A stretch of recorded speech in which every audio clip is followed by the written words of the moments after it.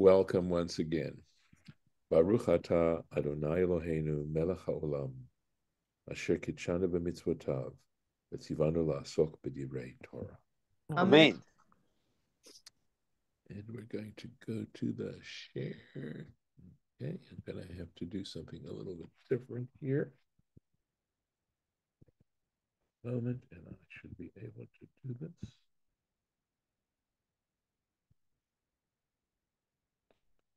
And we are still working on Genesis chapter 1, verse 1.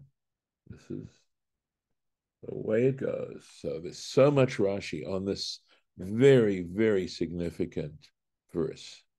But we're going to go on a little bit now. And this is the Bara Elohim. And I have to tell you, this is one of my favorite Rashis. So Bara Elohim. And what jumps out at you is this the holiest name that we have for God? And the answer, of course, is no. The ineffable name is the name, the greatest, holiest name that we have for God. But that name, right, it also connotes mercy. It also connotes, as one meditates on the meaning of that word, essentially has to do with the notion of the transcendent, a transcendent being that controls everything, that everything is included in this, if I may speak metaphorically, in the mind of this being. And Elohim has to do with judgment. We know that, but it really has to do with the relationship that God has to creation. That's what I've discovered after many, many years. And as I've already mentioned a few times, when we say to God, Eloheinu, when we use that term, we are supposed to be saying, we will accept, we submit to your authority, to your judgment, and specifically to your commandments. And we are going to try to devote ourselves to performing those commandments and living in that way. So, but the point is, it says bara Elohim. It doesn't say bara Adonai. And that's a little bit strange. And this is what he's going to tell us. Rashi's going to tell us. Velo amar bara Adonai. And it didn't say bara Adonai. Adonai created. Why? Shebatchila Allah b'machshava. Because initially it arose in his thought, levar oto b'midat hadin, to create the world in the mode of the judge of the quality of justice. And of course, what that would mean is that if you did well, you would be rewarded immediately. And if you did not, you would be punished immediately. That there would be no delay whatsoever in terms of divine justice occurring in this world. And that was God's initial intention, that God had wanted to create the world that way. And of course, we're speaking highly literally, in a literary kind of way, because this isn't the way, obviously, God really operates, but it's a way to understand something very deep about the nature of reality. Keeping going. V'ra'ah, and he saw, God saw, she'ein ha'olam, that the world, the universe, would not be able to mitkayem, to continue to exist. Oh, sorry. Okay, the dog is in mom's room. If you like. Otherwise, wait. Okay, all right. Thanks. All right, that the world would no longer be able to endure the hikdim midat rachamim, and consequently, he placed the quality of mercy before it, before the quality of justice. Vishatfa lemidat hadin, and then he took that quality of mercy and he combined it with the quality of justice. And how do we know this? And this is exactly what is meant when it states in the next chapter, Bayom Asot Hashem Elohim, on the day that the Lord God Look at this. Quality of mercy preceding the quality of judgment. Eretz v'shamayim. Earth and heaven. So it's as if God understands that God's hope is that by creating a person, a creature with intelligence, etc., there would be that intelligence to see the amazing nature of creation and to thank its creator, to be in a state of appreciation, of gratitude, of joy in being created, and to want to give back, to want to give back. But God gave human beings absolute freedom when it came to that. Absolute freedom. And because of that, it turned out that so many people see that freedom as an opportunity to behave in a different kind of way. But God didn't want to see the universe come to an end. God wanted this universe to be able to endure. And for that reason, people who are wicked don't necessarily get punished immediately. They don't necessarily see the consequences of their behavior. And I will go further with a beautiful interpretation that I read in Aryeh Kaplan, because you notice in the Amidah, in that silent Amidah, we don't say Adonai Avraham, Adonai Yitzchak, Adonai Yaakov. We say Elohei Avraham, Elohei Yitzchak, Elohei Yaakov. We use that word for God. And that is because they lived their lives in that relationship with God that was that of Elohim. They were willing to accept upon themselves divine judgment and a commitment to devote their lives to serving the divine. And that's why we use Elohei. We don't use the word Adonai with regards to them. So again, understanding the deeper meanings of this word Elohim and what it really refers to. So that explains, though, why there are people who seem to get away with wicked behavior. But the saddest part is that it's so temporary.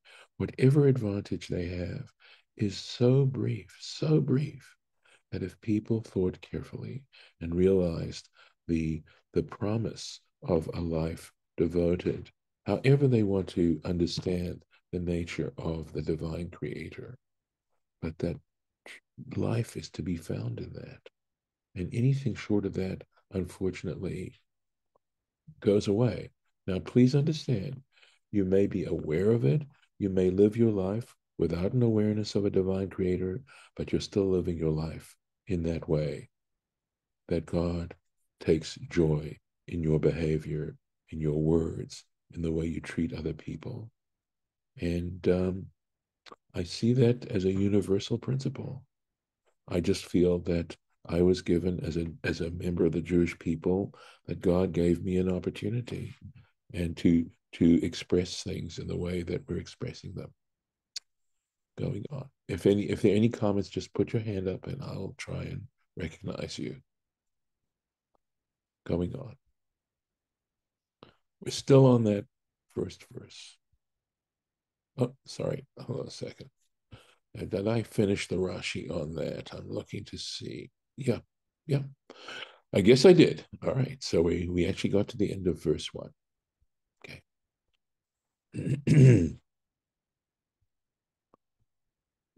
Here we are. Va'aretz haita tohu vavuhu. And the earth at that time, right, was tohu vavohu. These are not easy words to translate, but tohu has the idea of desolate, and vohu has the meaning of void. Rekanya, right? Rek means empty. Sadya has to be a word, I don't recognize it as a cognate, but I looked this up in Jastro, and the word is desolate. Desolate and void, v'choshech and darkness, al pnei tehom, over the surface of the deep waters. V'ruach Elohim. So this v could mean and, or it could mean but, right? And the wind, the spirit of Elohim, right? Of Elohim, merachefet al pnei hamayim, was hovering over the surface of the water. And I hope you can sense the poetry involved in the writing here, that this image is a poetic image, tohu vavohu. So Rashi, of course, has to try and explain to us, what are we talking about? What are we describing here? So he says, he takes it in a different direction. And he says, tohu is from Lashon. It has the meaning of tameh, tama, with a hey, which means wonder, amazement. It has to do with how a person would react to something, how we react to something. That something absolutely amazes us. Amazes us. The shimamun means desolation, desolation. So tame, astonishment, amazement, wonder. Shimamun is desolation. She'adam tohe, because a person would be confounded. There's that root again, tohe, taha.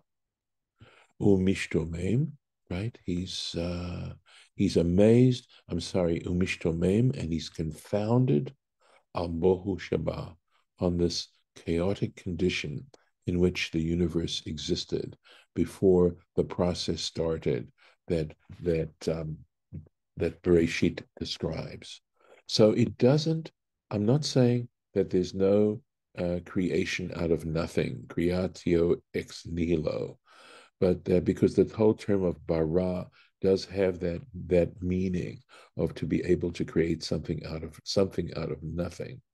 But the way it's being described here and the way Rashi's talking here is that we are talking about sort of this, what can I say, unformed mass, this just glob of matter.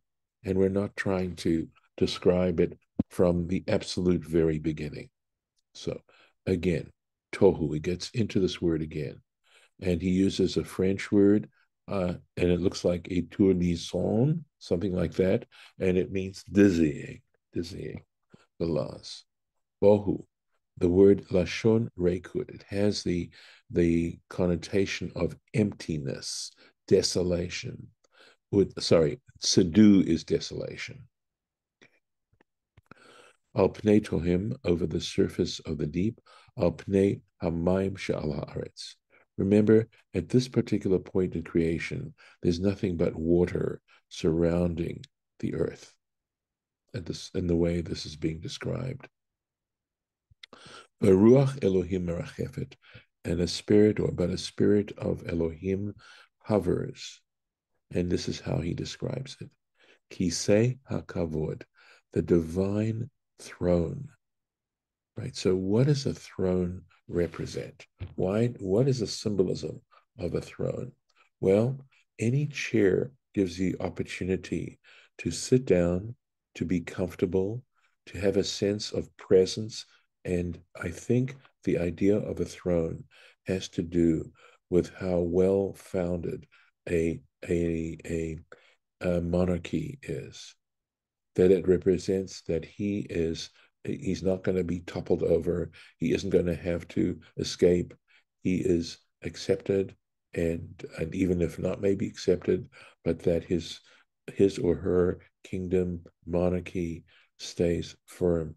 So there's an idea of that this isn't just a temporary kind of thing, that there's a sense of the permanence of the divine presence. Omed ba'avir, it stands in the air, right? It's suspended in the air. The divine throne is what this is translated. Umarachef, and it hovers, it doesn't touch, it hovers al pnei hamayim, over the surface of the water. Beruach piv shel HaKadosh Baruch Hu, by the breath of the mouth of the Holy One, blessed be He, over Ma'amaro, and his statement, his words. Kayona, like a dove, Amerachefet al Hakain, that is hovering over the nest. And then, of course, we've got the French word couvre, or something like that, Melaz in French.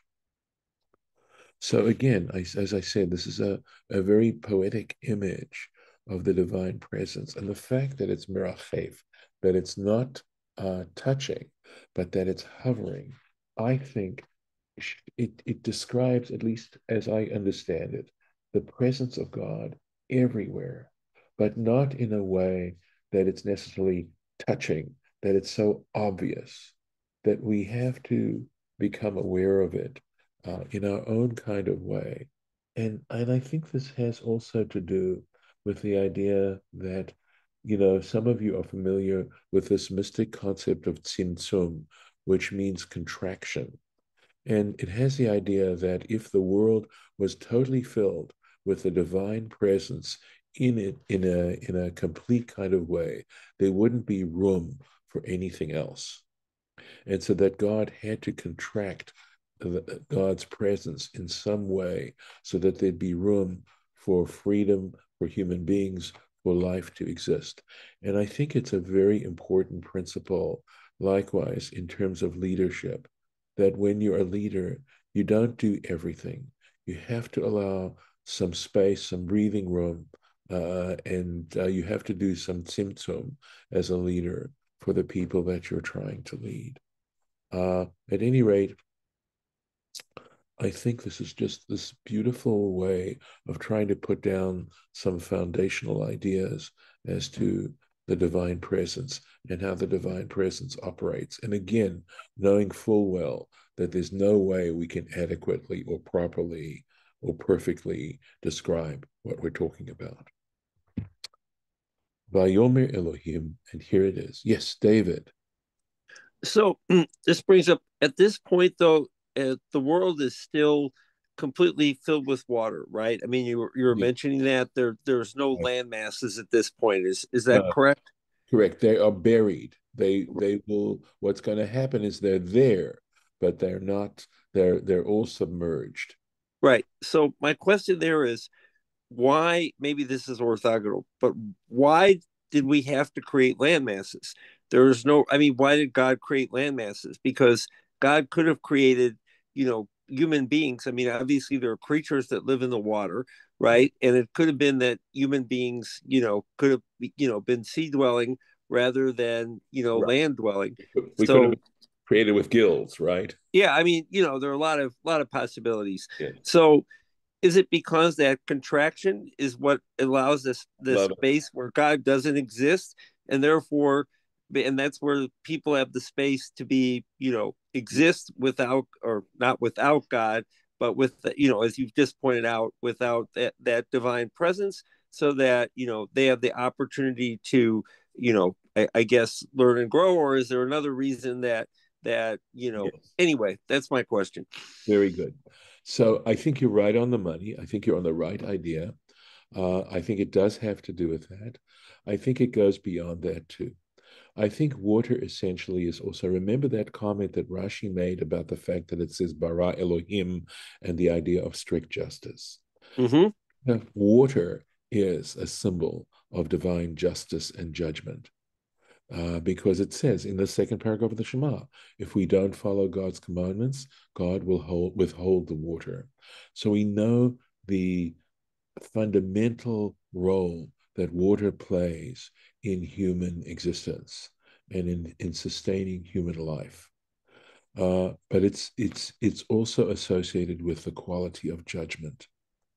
So allowing the earth to then, in other words, separating the waters from the earth allows human beings to also have a physical presence in the world. In other words, water basically takes the shape of its container, whereas physical matter, that is, although I know water is physical, but it's a liquid, but solids have a different kind of quality. And I think that having that solidness allows human beings to make an essential choice between physicality and spirituality, and materialism and being spiritual. And again, the reason for this is deeply buried in the very purpose of existence to begin with. That if we did not have these choices, if we were not given freedom to make these choices, there'd be no merit to our lives, no purpose to our lives whatsoever, if this all happened automatically. So that in so many ways, the Genesis here is sort of foreshadowing the very nature of human beings and the reason that and the purpose for which we are created. And the good thing about being physical is that it's a lot easier to manipulate material things than it is to manipulate spiritual things. Spiritual things tend to have a certain permanence that material things don't have. And so, consequently, making us material, putting us into a material world, if you'll excuse the reference, um, is, is an opportunity. It's all part of God's kindness to us and an expression of divine love for every individual to be able to do tshuva, be able to discover how powerful tshuva is, and be able to, find purpose in life. And because there's something great when you are able to discover kindness and holiness and spiritual values, but they're not obvious. And again, this idea of God not being in our face, although there are times when I feel God is in my face and telling me not to do something and protecting me. And of course, I'm the child who feels the parents just trying to control them and all that kind of stuff. But yeah, so I think, yeah, I would agree that I think you're on the right track. And yeah, Thank you. sure, sure. So let's keep going. So God said, "Let there be light." Vayhi or, and there was light. So, Vayar Elohim, this, I believe there's nothing here on Rashi. The question, of course, that everyone asks is, what are we talking about? Because we know that the sun and the moon and the stars were created on the fourth day, and yet here we're talking about light. And in preparing this class today, it occurred to me what we might be talking about. And again, we want to try and tease out every bit of symbolism, like with water, with darkness, with light, that there's symbolic and metaphoric meanings to these words, which the Torah is trying to share with us in this abbreviated kind of way. So, Vayar Elohim, God saw, this is a form of the word ra'ah, to see. God saw et haor kitov. He saw how good the light was. And I have to thank my professor, Hanan Brichto, for that translation, because he took objection to translating God saw the light that it was good. He said that's not English, nor is it even a good translation of the Hebrew. But he saw how good, how tov, exactly what the word tov means, right? How tov the light was. Vayavdel. And now comes an essential part of creation. And that is God introduces now a binariness to the world. And I have to say that if we don't understand how fundamental and essential the binary system is, not just in arithmetic or mathematics, but in being able to see, make distinctions, and yet be loving and perhaps be extra loving because of those things, and to respect and to be able to respect um, differences. Vayavdel Elohim, God divided Bein Haor, between the light, Uvein HaChoshech, and between the darkness. So here we are monotheists. We believe in one source of all existence, but we also believe that creation and life is binary. And when we aren't able to work that through, the world actually returns to tohu vavohu. It goes back to that. So let's, while we have a little bit more time, let's just go into this. We're going to look at the Rashi. Vayar Elohim et haor ki tov vayavdel. Right? God saw how good the light was, and he divided. Af bazeh. Rashi says, this too. Anu tzrichim ledivrei agada. We need to be able to interpret this in an agadic kind of way, meaning in a highly metaphoric kind of way. Ra'ahu, that is, he saw this light, she'eno kidai lihishtamesh bo rishayim, that wicked people were not worthy of being able to use this. And all of a sudden it occurred to me, and we'll go on and you'll see why I'm thinking this way, that this light is, in fact, eternal life, eternal existence. That's this or of the first day. We're talking about immortality. And that's why wicked people are not worthy of living forever unless they do tshuva. But for a wicked, someone who engages in wickedness, thank God they don't live forever. Their lives will come to an end. And God saw this. God saw that not everything could continue to exist. And we know, right? You look at plants and how plants require light to be able to exist. And perhaps by observing that, they could understand how vital it is to have light and to be able to take it a step further and to use light as a metaphor for immortality. Anyway, let's keep going. And so he separated it out for the righteous, la'atid lavo, for the future world. And atid lavo is another term for life after death, right? For where we are in the future. And I'm going to stop here, and I'm going to place the arrow here. And so next Sunday, God willing, we'll continue with this and discuss it further. So I'll stop the share, and thank you for being with us this morning.